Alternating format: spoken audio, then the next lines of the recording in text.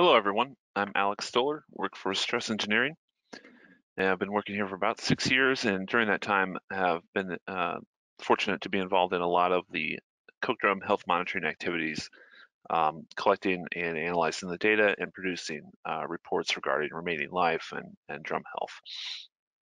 So what I'm going to present today, along with a colleague, is some general trends we've observed on the influence of the inlet configuration on that coke drum health. And the data we'll be presenting here is based on observations as well as some computational modeling, and all of them are based on health monitoring data that we've collected over the years from a variety of operators, multiple refinery locations for each operator, and multiple drum types. So in particular, we're going to focus on the coke drum inlet configuration. The three main types that we'll be referring to here will be the conventional bottom fed design, which was common for a number of years, and then with the automated unheading systems, single side or dual side inlet configurations became much more common.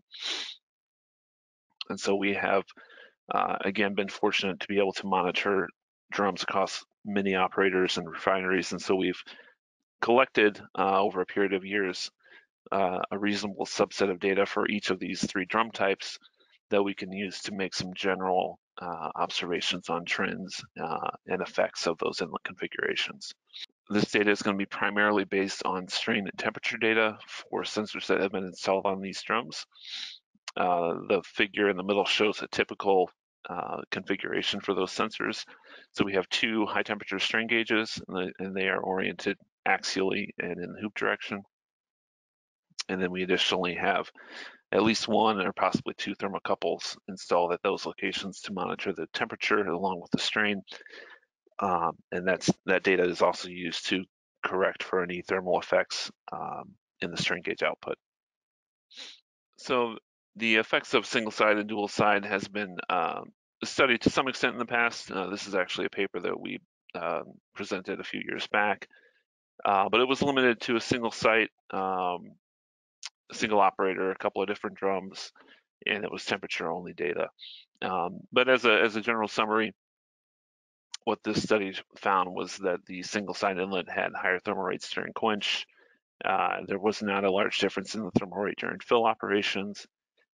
And the single side inlet also had larger circumferential temperature differences, which would be the difference in temperature, for example, between north and south or east and west on the drum. So what we've had a chance to do with some data that was collected over the last 5 years or so is to sort of expand this to a much larger set of drums across multiple operators, again, multiple refineries and many coke cycles for each of these drums. And so I'm going to present some plots here that will compare average data for bottom feed configuration, which will be shown in red, single side inlet configuration, which will be shown in green, and then the dual side inlet configuration, which will be shown in blue. And this first set is going to focus on the skirt locations. And so what we see here, again, not a huge surprise here, is that the single side inlet tends to have the highest thermal rates during the quench operations, and to a lesser extent, but still present there during the fill operations. So just to walk through this plot really quickly, the x-axis is showing the thermal rate, the rate of temperature change during either quench, which would be a cooling rate, so that would be negative, or during fill, which is a heat up change in temperature, so that's positive. And then the vertical axis here is the cumulative probability of a thermal rate of that magnitude occurring on a given coke cycle. So as an example, in about 45% of cases of coke cycles, the thermal rate during quench on a single side inlet drum for the drums that we have monitored and have been included in this data set is about 40 degrees Fahrenheit per minute. And you can see that in general, the probabilities of those larger thermal rates is much greater compared to a dual side or a conventional bottom feed inlet. On the fill side, again, the differences are a little bit smaller, but again, the single side tends to have a higher probability of having thermal rates in the 10 to 20 degrees Fahrenheit per minute range, as opposed to the conventional or the dual side inlet. Moving up to higher locations on the drum shell, the trends are much less consistent. There's much more overlap between the different inlet configurations. So again, as we move away from that inlet location, we move higher on the drum shell, the effects on the thermal rates and the heat up rates is mitigated simply by the distance that we've traveled between the inlet and that location where we're monitoring. Some other notes on thermal rates. Again, typically we see much more asymmetry with a single side inlet. And so these are a couple of examples from a particular drum. On this particular drum, the inlet is located on the south side, which is shown in blue. And then you see north, east, and west there. So during, for example, a typical switch in and heat up, we see that the blue line, the south inlet location tends to lag a little bit in the thermal heat up rate. And again, that would make sense because we're blowing that inlet feed in the opposite direction. And we see on the skirt, we see that the north side, which is the direction in which the feed is flowing, is the first to heat up and heats up more quickly as compared to the other three quadrants of the drum. Moving over to the end of that cycle, we're now at the end of coking and beginning to introduce the quench water. We can see that the blue line, the south inlet side, has stayed much hotter throughout the course of the coke cycle, whereas the north, east, and west have cooled significantly. So this can be attributed to the buildup of coke along the wall of the cone or the skirt and acting as an insulator and causing that drop in temperatures. Whereas at the inlet, because it's had that flow, at least in this particular drum and the flow patterns that have developed inside of it, has not had the opportunity to coke up and build up an insulating layer.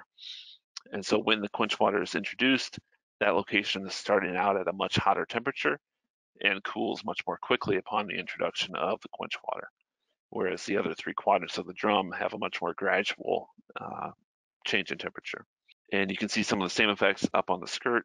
Again, the south side, which is nearest the inlet, is the highest temperature at the end of the coke cycle and the quickest to cool, whereas the other three have a much more gradual trend. And so this has the potential for creating localized temperature differences that can produce a high thermomechanical stress and produce damage in the drum. Large-scale temperature or thermal gradients are also common. So again, this is a similar an example of a couple weeks worth of cycles from the same coke drum. Again, the south inlet location is shown in blue. And what you can see here is consistently from cycle to cycle, that south side is staying hot throughout the cycle, whereas the other sides are coking up and decreasing in temperature. So that by the time we get to quench, there's a pretty large temperature difference on the order of 300 or so degrees at the time that the quench water is introduced, at which time the south side cools very quickly. And so you see a consistent cycle to cycle, a thermal difference that can produce a high stress condition and quickly accumulate damage on a drum. And those differences can also persist to higher elevations on the drum. So this is an example of the circumferential temperature difference. So again, north to south or east to west across the drum at various weld courses or circumferential welds increasing in height from the skirt. And the pink line that we're highlighting here is about 3 courses up from the skirt, and these are roughly 12 or 14 foot courses. So we're talking about 36 plus feet. And the temperature differences from east to west or north to south on that circumferential weld are consistently in the 300 plus degree range. And so with the angle of the inlet and the flow patterns that develop during the cycle on this particular drum, they're resulting in large scale temperature differences, even at higher elevations on the skirt, that can be potentially very damaging. Moving on from temperature to look at the actual stresses and strains that occur in the drum. So again, same color conventions here, with red being the bottom feed, green being the single side inlet, and blue being the dual side inlet. This plot may be a little bit more surprising. So we're showing 2 quantities here. We're showing the maximum tensile stress in the solid lines, and we're also showing the total stress range on a per cycle basis. So the total range from tensile to compressive, for example, is shown in the dotted lines. In terms of the peak tensile stress, the single and dual side inlet perform pretty similarly. The single side inlet has a tendency for a little bit higher peak tensile stresses, but overall pretty similar performance to the dual side. Both have a tendency for higher stresses compared to the conventional bottom feed. In terms of the total stress range, however, the dual side inlet is actually by far has the highest stress range on average per cycle as compared to either the conventional or the single side inlet configuration. So both of these stresses are damaging. Again, tensile is what grows a crack, but the total range is what affects the overall fatigue life. And so even if the tensile stress may not be any higher than what you had on a single side inlet, but if it's cycling between that tensile stress and a lower compressive stress, you can get more fatigue damage as a result of that. And so again, among the drums we've monitored, the dual side inlet at the skirt tends to have a larger stress range per cycle, and as a result, higher damage rates. Moving up to the shell, again, the differences get smaller. Again, we're showing the same two quantities here. We're showing peak tensile stresses in the solid lines and the stress ranges in the dotted lines. And what we can see is a lot of overlap in terms of the total stress range. In terms of the peak tensile stress among the drums that are included in this data set, the conventional bottom feed drums actually have a little bit higher probability of higher peak stress conditions. Some of that may be due to simply the age and the condition of those drums. So in general, if we are monitoring a conventional bottom fed drum, it will tend to be an older model that has been operating for a longer period of time, whereas most of our single side and dual side inlets, again, tend to be on younger drums with less operating history. And so the condition of the drums may not be equivalent among the data that you're seeing here. That may be why we're seeing higher stresses again on average for the conventional bottom feed. But overall, again, the effects are lessened as you go up on the drum shell as compared to the skirt and cone locations that are closest to that inlet. So just in summary, those are some of the trends that we are seeing in terms of the effect of inlet configuration on the drum health. And wanted to just highlight this as one of the benefits of health monitoring system beyond simple life prediction and remaining life assessment. We can also use that data to inform decisions such as these on what type of inlet configuration to install on a future drum. Is it worth changing your current configuration to try to mitigate some of these asymmetric flow conditions? What are the costs and benefits in terms of the remaining life assessment on the drum if you're considering some of these changes?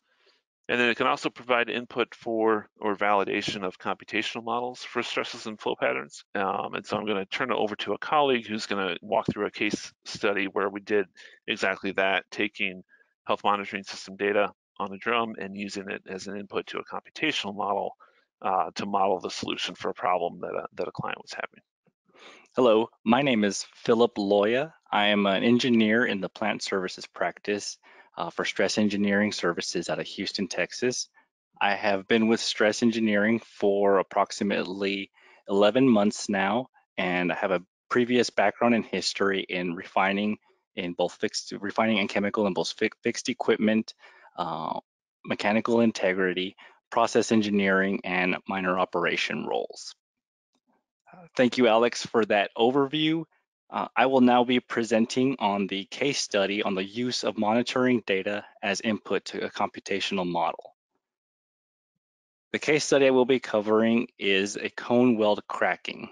Our background is we had a client had a coke drum with a side feed inlet configuration that developed a crack at the weld joint between the original cone and the transition spool that was added to accommodate a bottom unheading device. So these drums are approximately 50 years old, and the transition spool had been in place for about 10 years. The crack developed on the same side of the drum as the inlet feed directly over the inlet nozzle. There is a sister drum at this facility that developed a crack 5 years ago at the same location, but this was attributed at the time to an overpressure event. Stress Engineering Services has a health monitoring system on this drum, and that's been in place for the past 3 years. And there were no recent overpressure events that were recorded throughout the monitoring and reporting timeframe. Given that these two drums had experienced cracks in the last 5 years and that there are other drums that are not yet to experience this damage, The client was interested in determining if this damage was occurring due to a one-off event or if the damage is a result of normal operating conditions in order to develop a repair strategy going forward. The cone to transition spool was modeled using finite element methodologies, and here is an overview of our finite element model and the subsequent model meshed. The material designation that was used in this model was the original cone and the transition spool and the inlet nozzle were all of grade 1¼ chrome grade 11. The cladding had an original liner of 410 stainless steel, and the transition area weld, the transition spool, and the ID of the side inlet nozzle were all clad in Inconel 82. The first step in the stress analysis was to determine the stresses from the internal design pressure. From this model, we're able to see that at the location of the transition weld between the cone and the transition spool, the stresses at the weld are about 6 KSI on the ID and slightly lower on the OD where the crack initiated. Therefore, it is unlikely that internal pressure is the cause for weld cracking. The next step was to model the stresses due to the piping loads. From this model, we were able to determine that the piping loads are far enough away from the weld to have a minimal effect. So therefore, it was determined that it is unlikely that any piping loads were the cause of cracking. Stress Engineering had installed thermocouples over the elevation of the coke drum, and from this schematic, we're able to show where the location and placement of these thermocouples were relative to the elevation of the coke drum. And you're able to see that we put thermocouples on the bottom cone and then at multiple elevations across the elevation of the drum. These were placed in the north, south, east, and west side of the drum. Using the placement of the thermocouples, we're able to go back and check the temperature profile over multiple cycles over a 3-year time frame. This slide shows the 2019 average temperature profile over 10 cycles. The top plot shows the temperature profile of the cone with the north, south, east, and west thermocouples, and the bottom plot shows the skirt weld with the north, south, east, and west thermocouples. From these figures, we were able to see that the inlet side of the cone stays hot during the entire fill, while the other sides cool due to the coking on the walls. And this is observed via the blue line, which is the south thermocouple, which stays hot throughout the duration of the fill cycle and the coking cycle, as opposed to the other thermocouples and the adjacent thermocouples. In contrast to the skirt weld thermocouple distribution, we're able to see that the temperatures tend to track fairly consistent, and this temperature effect is less pronounced near the skirt weld. Looking at a second year in 2018, again 10 cycles, we're able to see similar behavior a year before the crack developed, where we're still seeing the south thermocouple on the cones remaining at a high temperature throughout the cycle, and in contrast to the remaining thermocouples on the 3 other primary coordinates. And the similar behavior as previously discussed is observed in the skirt weld thermocouple distribution. And again, looking at 2017, a period of 10 cycles, again, similar behavior, and this is also 2 years before the crack had developed. Looking at the temperature profiles from a different perspective, we were able to plot the temperature distribution on the north and south sides of the drum over a 10-year cycle. The plots shown below show the north and south shell temperatures up across the elevation of the drums. And what this plot is showing us is that on the north side, the temperatures increase with height, while they stay fairly consistent on the south side. And this is shown that the red line and the red dashed line is the lowest elevation thermocouple in the cone section, with progressing to the yellow line, which is the highest elevation thermocouple.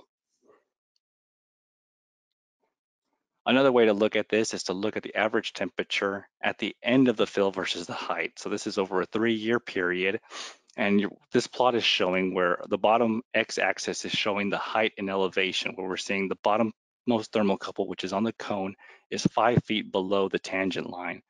And this thermocouple, in contrast to the remaining, as you move up the elevation of the drum, we're seeing a significant spread and a significant difference in temperatures between the north and the south side. This temperature difference is shown by the dotted lines, the dotted line shown on the bottom of the graph, where we're seeing almost 300 and change degree temperature difference between the north and south side on the cone. This slide shows the data that was used for the previous plots, and what we're able to show is that the temperature distribution and the temperature difference is in the 300 regime from the north to south side between the thermocouples in the cone. If we single out a representative cycle and look at the cone temperatures only, again, we're able to zoom in and show how that south thermocouple stays hot throughout the duration of the fill cycle and the overall coke cycle, but the other thermocouples on the north, east, and west side gradually decrease in temperature as a result of coking on the walls. But this also has a much greater effect when the quench cycle happens, such that that south thermocouple, actually the south side actually quenches much faster than the remaining sides. And that effect is much more pronounced on the south side. However, the north side opposite the inlet heats up faster on both the cone and at the skirt at the beginning of the fill, consistent with a south side inlet that impinges on the north wall. Here we show the temperatures during the quench cycle. And if you're looking at the cone, we're seeing a peak difference in quench that's approximately 200 degrees Fahrenheit on the cone. And at the skirt, we're seeing a peak difference in quench that's approximately 275 degrees Fahrenheit near the skirt weld. And again, this is a difference between the majority of the thermocouples on the north, east, and west side in comparison to the southmost thermocouple. Using the temperature data obtained from the HMS system, we're able to then generate a model from which we're able to look at the thermal condition and the thermal distribution of the cone and transition spool based on that data. And here we show where at the star locations are the approximate placement of the thermocouples on the skirt weld, and the cone. On the right side is the north, east, and west axis thermocouples, and those all from the previous plot show to be fairly consistent in their temperature profile. However, the south side thermocouples were shown to be fairly different in that they were remaining hotter and quenching faster. Therefore, those values were put in, and on the right side of the cone, where we have the north, east, and west, those values were also put in to be fairly consistent. And the model was used then to define temperatures in the highlighted regions and let the analysis fill in the unknown regions. The resulting estimated temperature distribution is shown in these two models, where we're seeing at the end of the fill, the southmost side, which is also the side of the inlet feed nozzle, is staying hotter, and that is shown on the leftmost plot. On the right plot, we're seeing the quench cycle, where again, the leftmost side, which is the side of the inlet feed, is also cooling at a much quicker rate and colder as compared to the remaining locations within the cone. Using the temperature distributions from the previous models, we were then able to back calculate out the stresses and the overall deflected shape due to those thermal gradients, but this is at the cycle extremes. So during the end of the fill process, that transition weld area between the cone and transition spool was experiencing almost 125 KSI of stresses, versus at the quench side where we were seeing almost 60 KSI of stresses in that same region. And therefore, when we take the stress range and calculate the stress range over a typical operating cycle, we're seeing a stress range is approximately 182 KSI at the cone weld where the cracking occurs. Now, taking that stress range and using a design curve approach, we're able to calculate out and determine that location only has a fatigue life of about 3.5 years. Now, this is a little bit different in such that this is a design curve approach, not a mean life curve approach, which would have resulted in a longer life.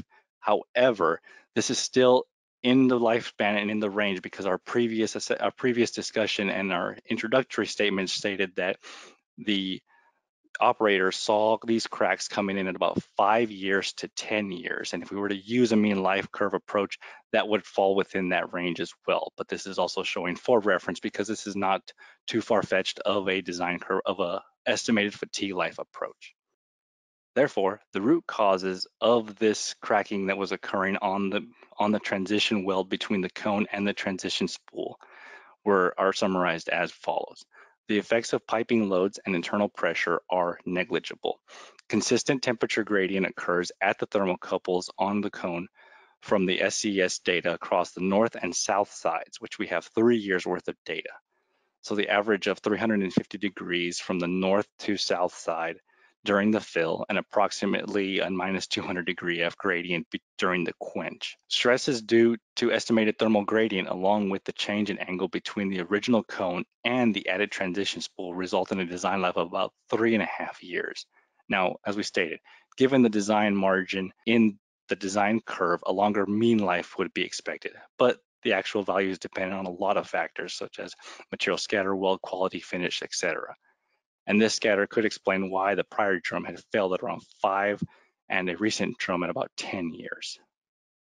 Taking this all into account, we helped develop a repair strategy. Now there's 2 options in order to improve the stresses at this location.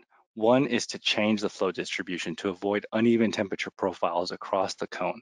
This comes in the form of a center feed inlet nozzle or a change in process conditions. Another option is to modify the geometry to be more tolerant of the current operating condition. In order to investigate option 2, you need to smooth out the structural discontinuity in the cone angles that is magnified due to the thermal temperature distribution, and therefore an external weld overlay was proposed to reduce the effect of this change in angle. So if you look at this, the schematics on the bottom, you can see what a proposed weld overlay solution would be. We're using a transition to provide roughly a 10-to-1 slope at the end of the weld overlay, and then the surface finish ground as smooth as possible. A finite element analysis was used in order to validate and optimize the proposed weld overlay and the extent of the weld overlay. The figures below showcase the stresses seen at a 1-inch center weld overlay, 3-inch center weld overlay, half-inch center weld overlay, and a 1.25-inch center weld overlay. And what this is showing too is you can see that the effects of the reduction in the stresses at that center are more so observed until once you get into the half-inch thick center, and then it increases from there as you go from 3/4 to 1 inch. If we were to plot those as see the effects of the weld overlay depth on the stresses, we can see that in the graph below, where the green arrow that goes across is showing the weld overlay length per the x-axis, which is the weld overlay thickness. But the curved lines, the red, blue, and purple, are showing the stress reduction with the increase in weld overlay thickness. And again, we can see that with no weld overlay applied, our points converge at 182, which was the stress range observed with no weld overlay and in the base material in previous studies. As we increase the thickness of the weld overlay from 1/4 to half-inch to 3/4 and 1 inch, we can see the stress and the base material reduced from 180 to almost 55 or so KSI. And another way to look at this is to plot the approximate damage per cycle versus the various weld overlay thickness values. If we look at the percent damage per cycle based on the weld overlay, this is where we can truly see the benefits of the weld overlay application and the thicker weld overlay giving us a much greater reduction in the damage per cycle. And we can see that reduction in damage per cycle is seen at half-inch, 3/4, and 1 inch. Therefore, it was proposed to use a 3/4-inch weld overlay thickness, because once you get into the thicker weld overlay, the gains at that point become marginal. Therefore, in conclusions, the information from the HMS system was vital to determine the cause of the cracking and to determine and validate a repair strategy given the relative unexpected temperature distribution in the cone region. The cracking in the weld was a result of the temperature variation across the cone due to the side inlet that occurs during normal coking cycles, as well as the geometric discontinuity between the existing cone and the transition spool for the bottom unheading device. From this HMS data, we're able to see the temperature patterns are extremely repeatable over 3 years of operating cycles that were instrumented, likely due to normal flow patterns that exist in the drum that result in uneven development of coke layers on the wall inner diameter. The smaller the difference in the angle between the original and the transition spool, the lower the resulting stresses and the longer life. Therefore, an external weld overlay across the transition region will significantly lower the stresses and extend the life of the cone weld. Thank you very much, and we will now be moving into our Q&A session.